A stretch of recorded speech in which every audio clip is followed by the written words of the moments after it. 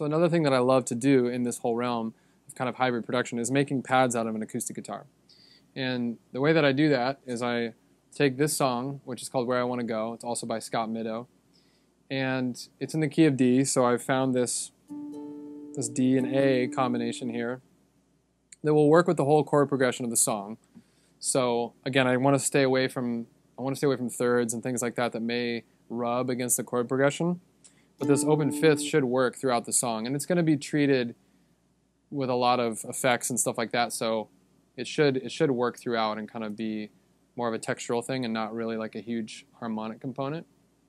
So what I'm going to do is I'm actually going to DI the acoustic as opposed to miking it, which is what you often do when you want to get a really nice natural sound. I'm going for a DI sound because I want a really direct signal from the guitar. I don't want, obviously I have the AC on, but even if I was in the vocal booth, you'd be able to hear me breathing potentially. Maybe my chair would squeak a little bit. I don't really want those sort of organic elements in this. I just want a really direct, dry signal from the acoustic.